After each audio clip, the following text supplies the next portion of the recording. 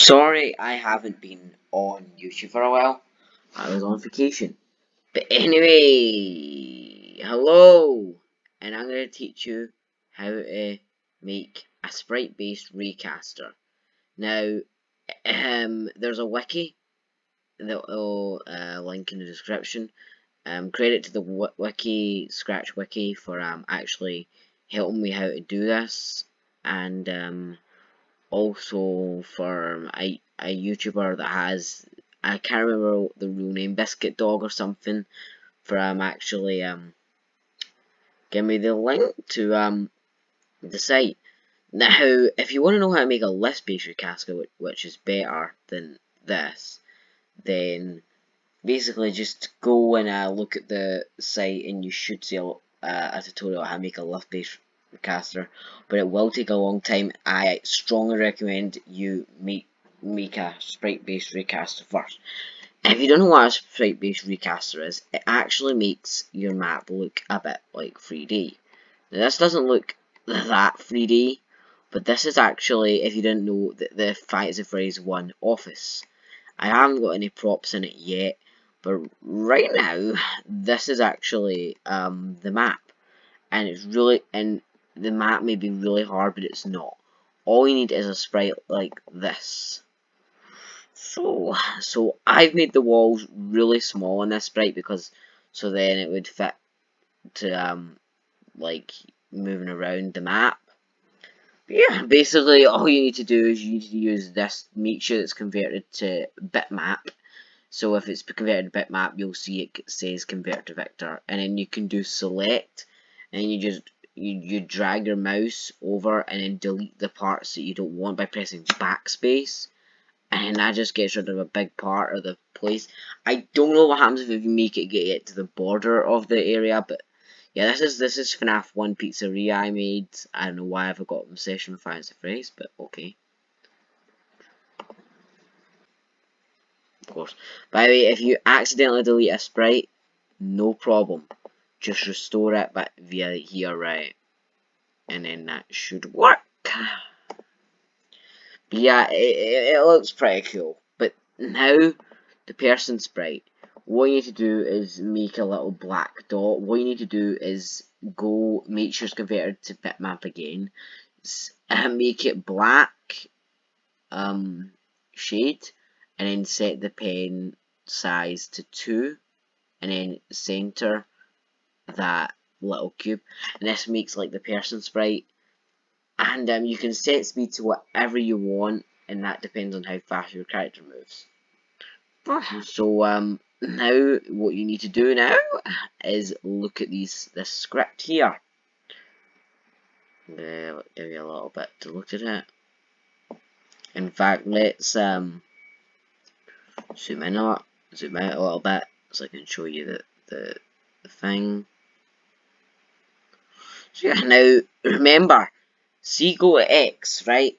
You need to put this somewhere where it's not going to be inside a wall, because if you put it in somewhere inside a wall, then you're not going to be able to move in the map. So this is why I had to set it to go X 11.525, because that's where the office is. So wherever you want your player to start, you choose what X to go.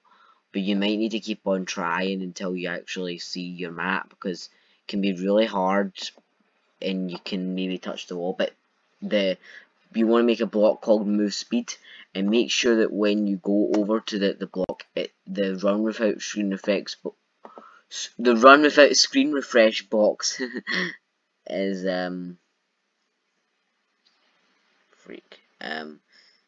it's basically ticked, because otherwise I think it'd still work, but it won't work as good now. Now what you want to do is you want to do this, move speed steps. Now it's pink speed because you can actually drag. So if you don't know how to make the block, you just need to do move, move, and then add an input number text, and then this should put speed in that.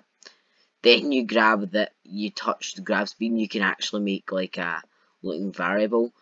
And you also want to create a variable called speed as well. You want to create a variable called angle offset, column, distance, of course speed, and a list called distances. so you'll need it later. Remember this broadcast sense is really important. Make sure it waits, because otherwise this may not work.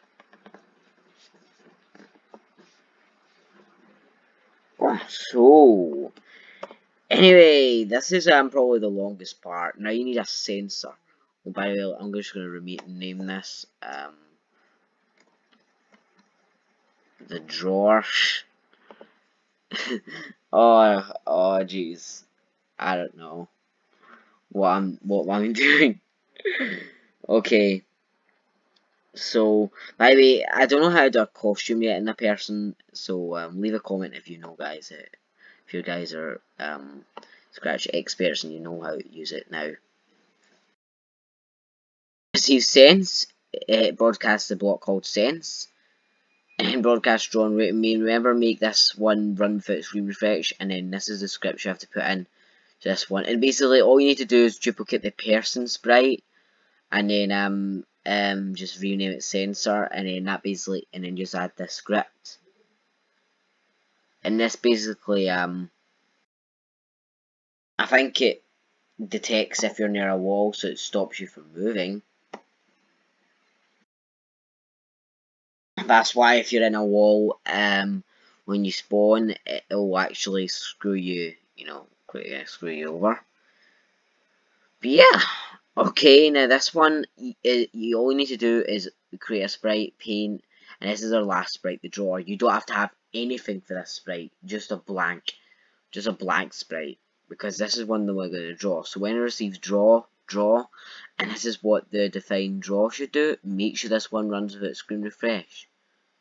Oh, and yeah, let's actually bring this here.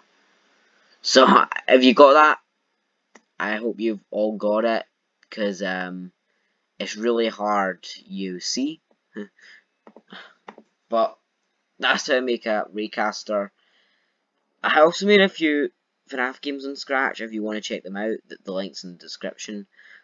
I'm planning to make this a FNAF Survival. I don't know if I'll upload that to Scratch, because it is a sprite based Raycaster, and a list based Raycaster is so much better, but it's much harder to do. But that's it for this video. I hope you've enjoyed, and I'll see you all later. Goodbye.